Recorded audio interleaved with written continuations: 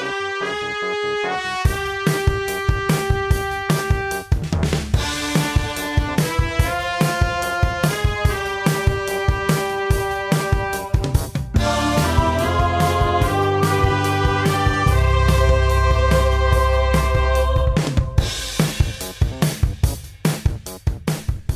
hello, and welcome to another episode of the Godfather Minute, in which we discuss The Godfather Part II, Minute 41. Alex, repeat it. Alex, is that you? Yes. Does everyone know it's you? Oh, yes. Was I supposed to introduce myself? Oh, you're right. You busted. You're right. I'm Alex Robinson. I mean, are you Alex Segovia? Are you Alex the Great? Are you, yes. What are the other famous Alexes? Alexander Graham Bell. Are you Alex Graham Bell? Alex Trebek. Alex Trebek. Alex Corleone. Alex Hamilton. Alex Hamilton. Who are you? Who is the real Alex Robinson? Anyway, that's who I am. And I'm Andy Robinson. And we're here to talk about Minute 41. Alex, repeat after me. E minuto. Numero 41. 41. You got it. I gotta remember the quarant. Yeah. 41. Hey, you know some Spanish. A little bit. Say Pequeño. This. Eso sí que es. 1 o'clock. Because cuatro is 4. Oh, that's right. Cuarenta. Yeah. Well, I guess it depends what time people are listening to it. Yeah, so, I don't want to listen to it. Yeah. There was a podcast called the Pod F Tomcast, and it would start off by saying it's nighttime on the internet, and that was like the introduction to the show, and people would get mad. In the reviews, they would say, it's not like, you might be recording this at nighttime, but I'm not listening to it at nighttime. Oh, that was their complaint about it. Like, and they would say it's nighttime on the internet? Like the introduction to the show would say, it's nighttime on the internet, so welcome to this, and people would leave angry reviews saying, what do you think about that anger? I think it's stupid. Yeah. It's stupid. I guess so, because then you can never say, oh, Merry Christmas or Happy Halloween. Right. Because if it's but always... also, especially if it's a comedy podcast, if you're like complaining that something isn't accurate on a comedy podcast, that seems like, I come here for hard facts, not stupid metaphors. I come here to laugh, damn it. I'll be confused as to what time it is. Thought I was late for work. Well, it makes me wonder now, what are the things that we routinely say that people don't like? Okay. We don't want to open up that can of worms. Let's talk about Minute 41. Okay. What do you think? In Minute 41, Mikey explains to his confused Consigliere that the would-be killers were helped by someone on the inside, while Mrs. Fredo shrieks that there are dead bodies outside her window. Yeah, that sounds like a song. Dead bodies outside my window. You're a singer-songwriter. Use that. I want respect. Well, let's start with that last part first. Oh, yeah, let's start there. So, first of all, watching of this... Okay, there's a couple... I keep rewinding. Let's start at the beginning. Let me just say, you are, as they say, all over the place. I'm scatterbrained. My mind's in a muddle. So first of all, let's start with Mikey's assertion. It started last week, but he said that they were killed by someone close to us inside, and they're very frightened that they botched it. Yeah. How does he know all this? Didn't we figure this out already? Well, but it seems like he keeps adding on to things. Like last week, he thought they were already dead. Okay, well, how does he know that? And now, not only does he knows that there's someone close inside. He knows that someone's nervous that they botched it. Like, what? How does he know the two guys didn't just off themselves? Because come on, why would they do that? But I feel like this is kind of like it's like giving Mikey superpowers.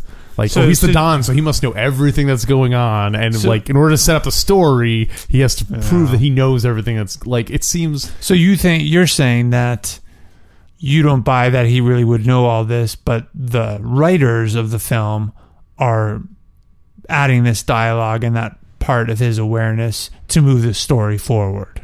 Partially, but I don't understand why they felt it necessary to put in the fact that he knows they're already dead. Because, why would them discovering that they're already dead doesn't really... It just goes, wow, I guess Mikey was right. I guess... Well, this part always confused me. Yeah. Even before I became an official aficionado of the film. Expert.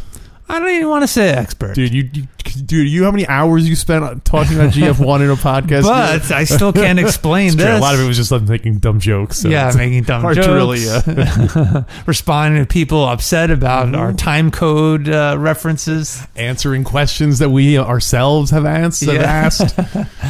So, learning who the real Andy Robinson was. If we look back at previous minutes, yes, what I learned is that Mikey, well, we're going to talk about what he learned from Pop. You could say we'll get that into again. that.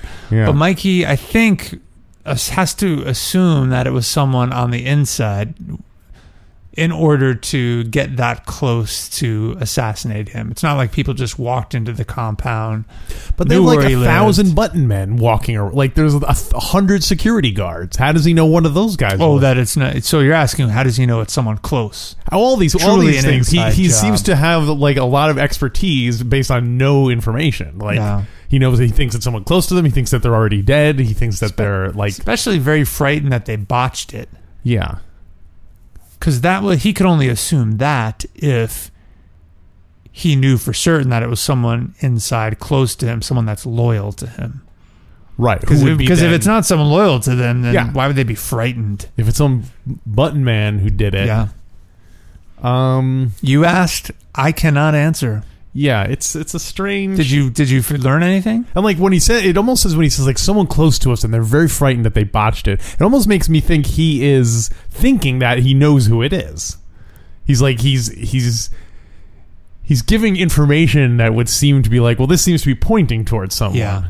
Yeah, Well, I mean, my best explanation, I said it last minute, is that he knew it had to be someone close in order to get that close to him, and therefore they are frightened because it's someone close, and now Mikey is onto it, and now Mikey can figure it out, that the people would be dead because whoever masterminded this wouldn't just be some button man; it would be someone who masterminded it and then would kill the button man to prevent those button men from ratting on whoever is behind this, covering their tracks. Yeah, maybe that's why, at a minimum, we can say, well, at least he knows that they're dead. That makes sense, because someone bigger than a button man is going to try to pull this off, and someone that big is not going to be stupid enough to let the button men live. But we learn that it's Fredo, who is certainly stupid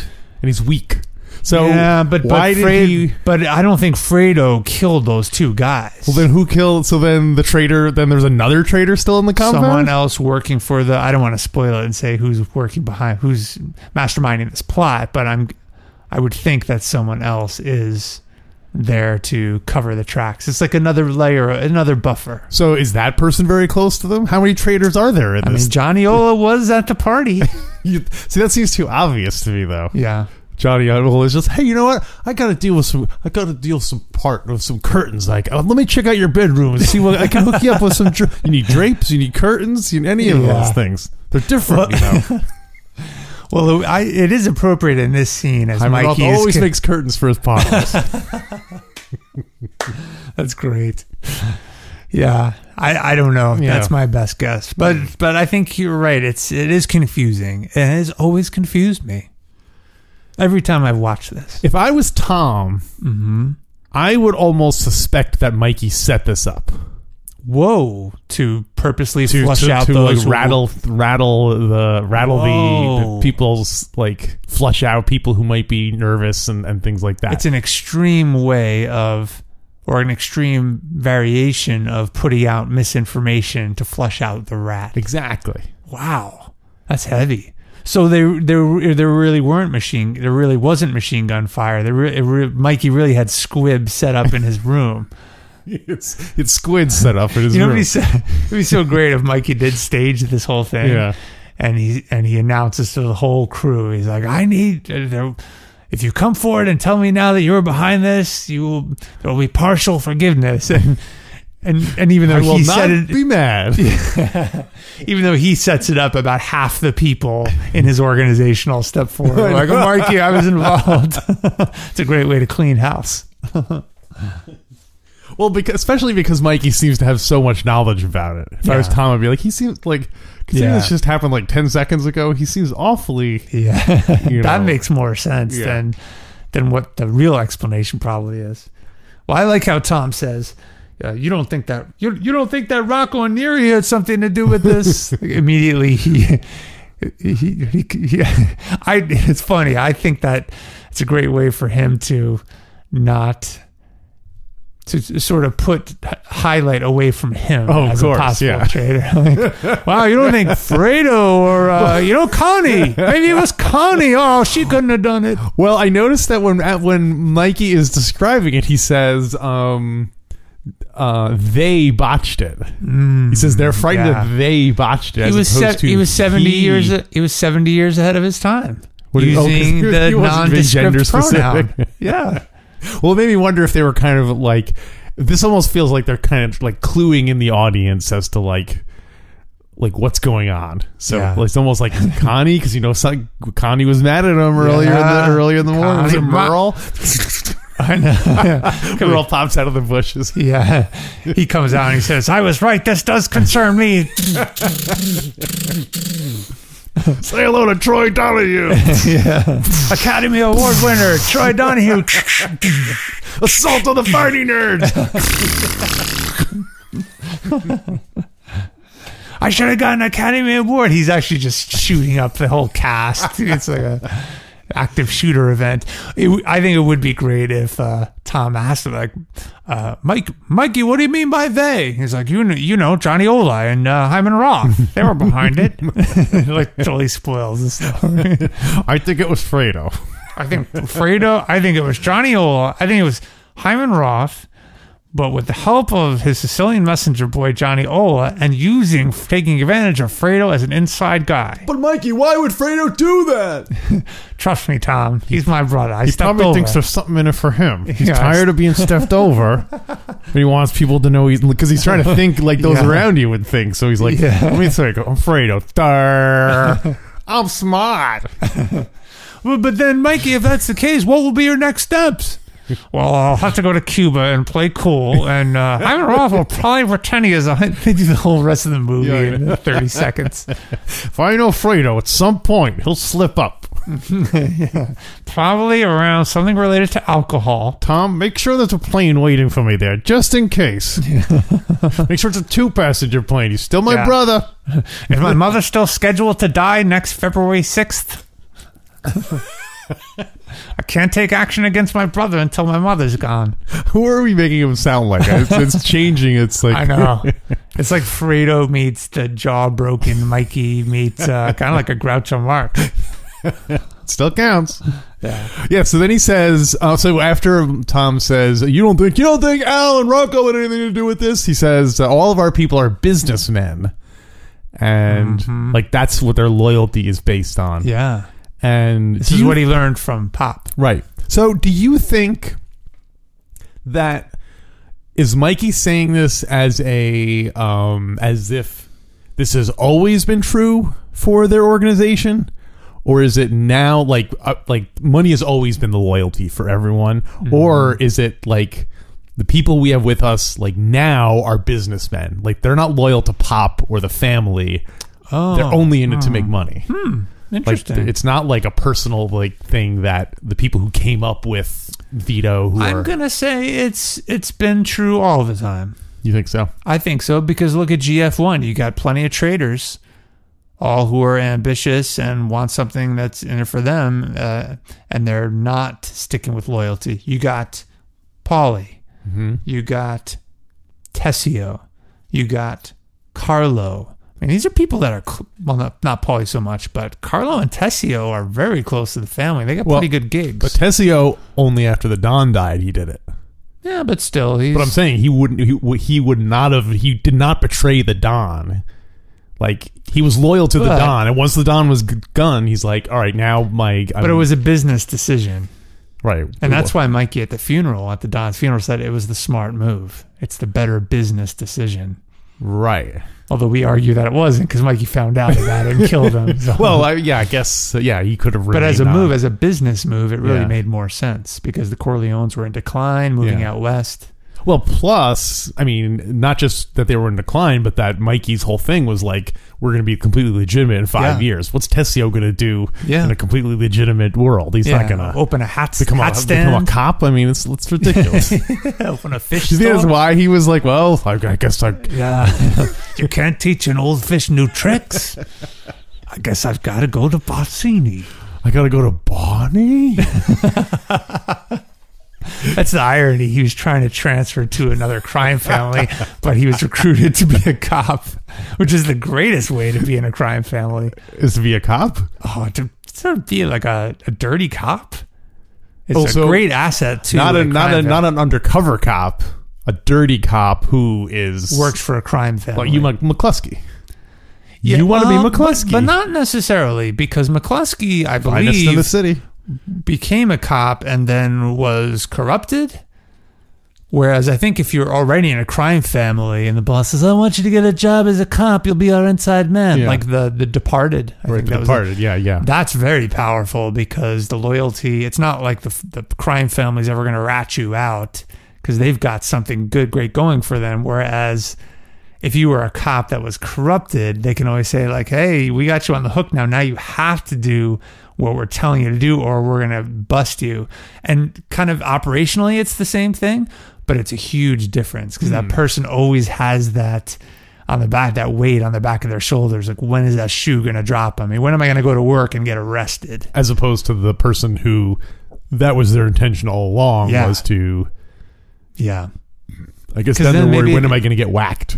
Because either way, you're worried about when the penny's going to fall. Well, but there's no incentive for the crime family to kill their mole in the police. Not their mole, their button man who is now a cop, because it's as if they are they're still in the family. There's no, why would that cop ever betray the family? Well, if they ever got busted. I guess if they got, yeah. So I guess it can happen. I guess it's like probably does happen. Yeah, I guess they're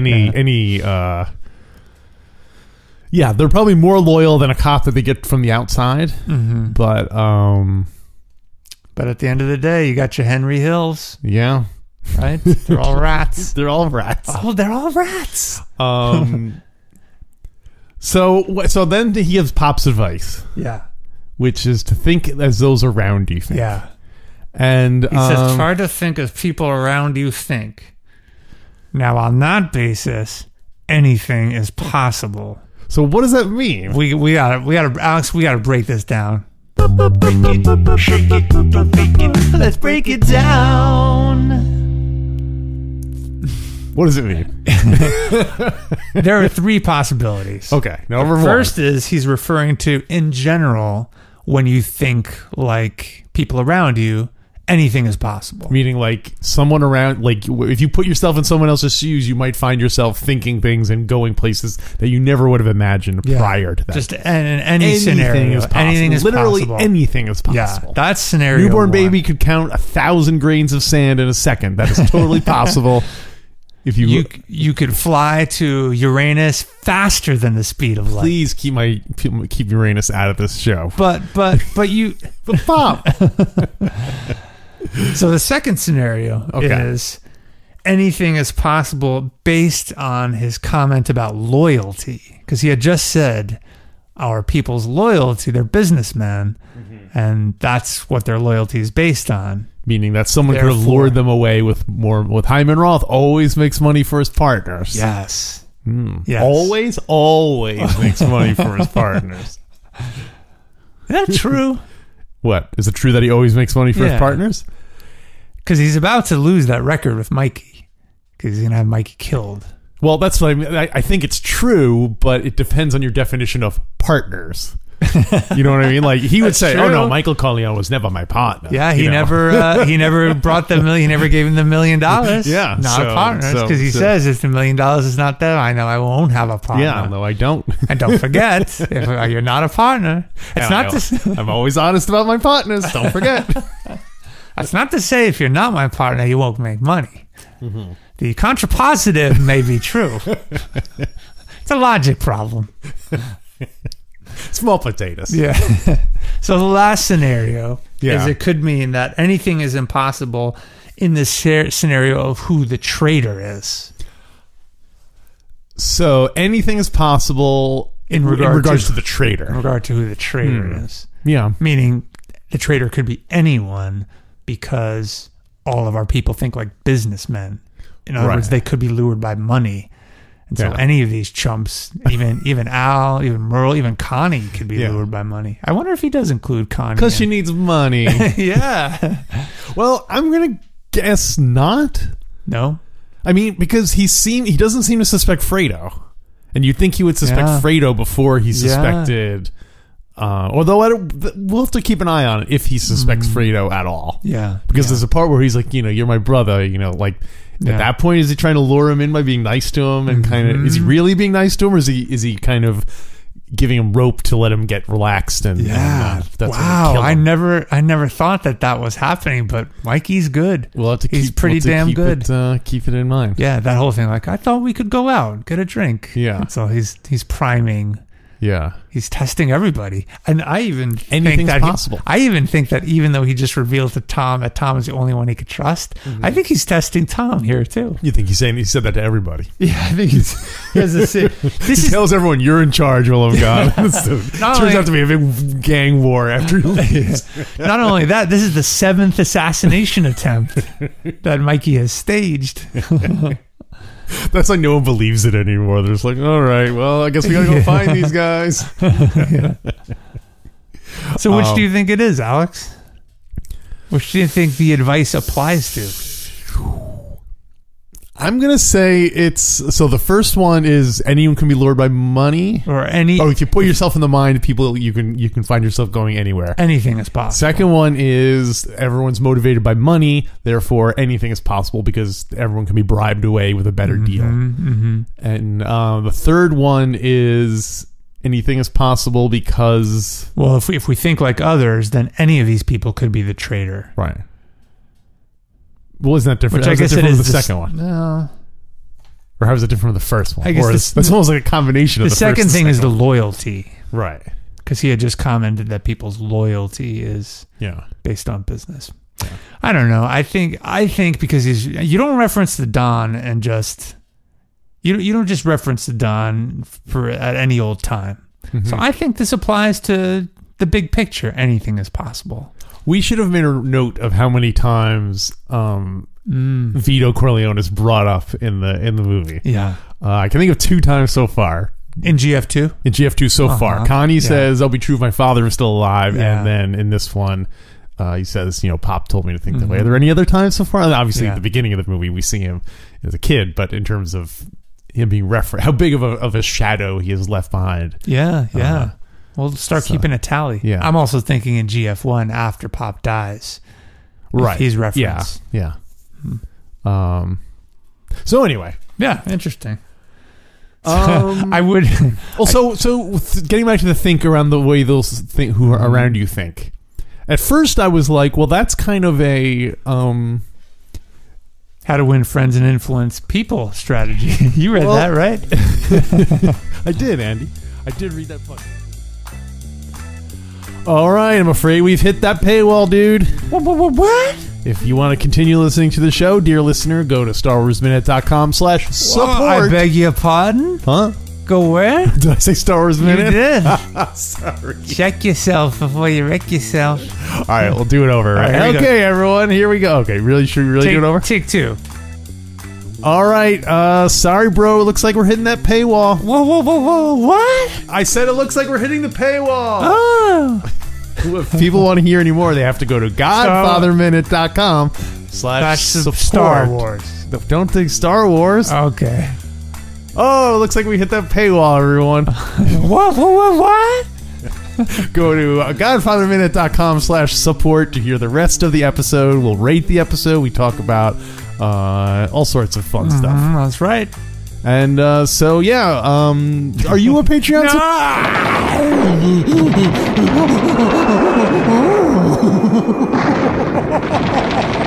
Wipe out.